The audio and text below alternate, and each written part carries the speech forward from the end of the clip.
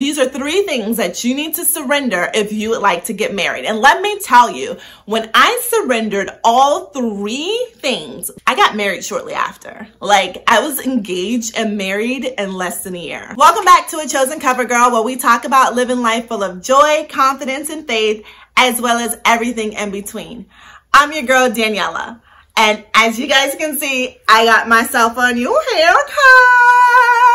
Let me know if you guys like it. Let me know in the comments. I went shorter. I'm on this hair journey where I'm growing out and cutting out my relaxer. So I'm excited about that. And I'm really digging this new cut. Oh, and this look is brought to you by a waver. Like, I got one of those wavers, like those crimper waver machine devices, like irons. And I love it. Today's topic is 3 things that you need to surrender if you want to get married. The first thing you need to surrender is your story.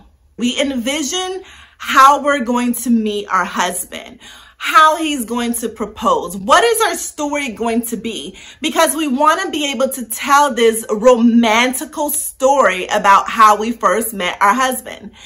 And it's like, if it doesn't fit what we envision, it's almost like that person can't be it. Like, this cannot be the situation. So we get so tied up on the story and how we envision it to be that we miss sometimes the person that's in front of us. We miss what's going on in front of us. No matter how you meet your husband, your story is your story. Even though it doesn't fit how you envision it or how you imagine it to be, and if it's not this big old romantical story that you want to share with the world, it's still a story. It's just about how you share your story. Even if you met him on the bus, yeah, and you're probably thinking that there's nothing sexy about the fact that I met my husband on the bus.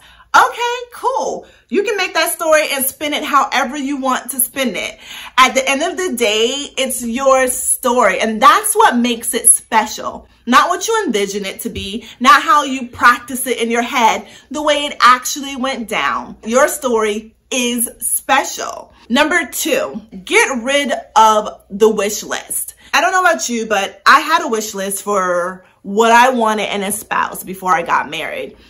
And it was so detailed. The height, what kind of career, I had hoped that my husband would have, how he treats me, his interest, like all those things. We have this list of our perfect guy. And we all know that there is no perfect person. You're not perfect. I'm not perfect. So your spouse isn't going to be perfect. Keep in mind, I said, surrender the wish list. Surrender does not mean settle. Just because you're not going to stick to this wish list that you have for your spouse doesn't mean that you're settling. There are absolutely things called non-negotiables. There are things that you must have in a spouse. The way he treats you is a must. Certain qualities is a must. Qualities, characteristics, they're a must in a person that you're going to have as a life partner. But when it comes to 6'4" over 5'10", is that a must? At the end of the day, think about what is it on your list that you can live without, and what is it on the list that you absolutely cannot live without, and then move forward from there. And the third thing that you have to surrender is the person who you think or who you thought your husband was going to be. We get into these relationships, or we fall so deeply in love or in like with a particular somebody that we can't imagine that this person is not going to be the one. So when you break up, it's like it takes forever to get over that person, because in your mind, it was him. So whether it was him because of the story that went along with it, whether it was him because he was the ideal person and he was everything on your wish list, the other 2 things that you needed to surrender, or whether it was him because you just love him and you just like him so much that you can't fathom that you guys weren't going to get married. You can't fathom that that person is not your husband. So much so that you refuse to release him. You refuse to surrender the relationship and let it go. When you're holding on so tightly to what was and what could have been and what should have been in your mind, you're not allowing yourself to be open to who it actually is. Which brings me to my bonus point. It's also surrendering to who you think it may not be. When it came to my husband, I didn't think that he was going to be my husband. In fact, I wasn't really that interested in him. So when the Lord told me that he was going to be my husband, I was like, you're wrong. And in fact, look at us today. We celebrated 14 years of marriage. It was him all along, but he didn't fit everything on my list. The story that I had in my mind. And once again, I didn't think it was going to be him. But when I finally surrendered and said, you know what? I'm just so tired of imagining who it could be. I'm just so tired of hoping and wishing that it is a particular somebody, because I did think at one point that it was. I held on to the idea that my husband was going to be a particular somebody. I would pray about it and I would ask for signs. And for me, everything would line up and point to that person. I'm like, oh, this is my husband. Because that's who I wanted it to be. That's how much I liked this person, so much so. In my mind, we were already down the aisle and we had a couple kids and we had a family. And as far as I was concerned, that was my husband until it no longer pointed to that person.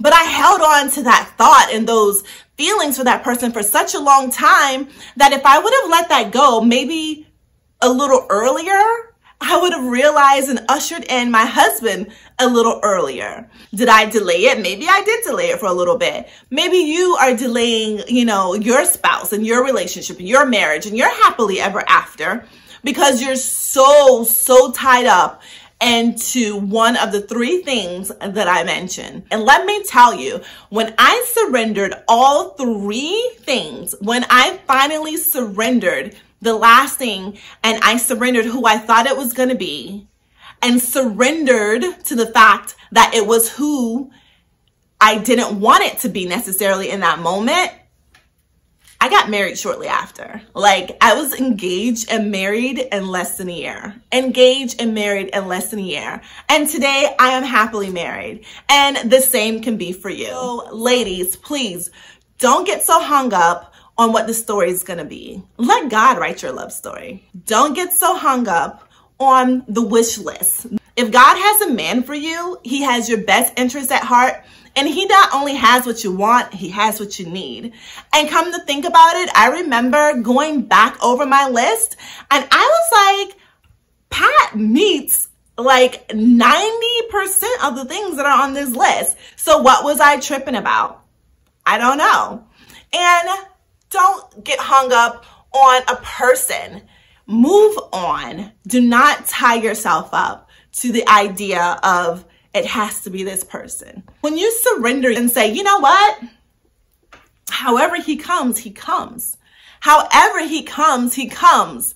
Then you have definitely opened the door to usher your husband into your life. I hope this was helpful. And I hope you like, comment, share, and subscribe. And this was a very short video. And goodbye.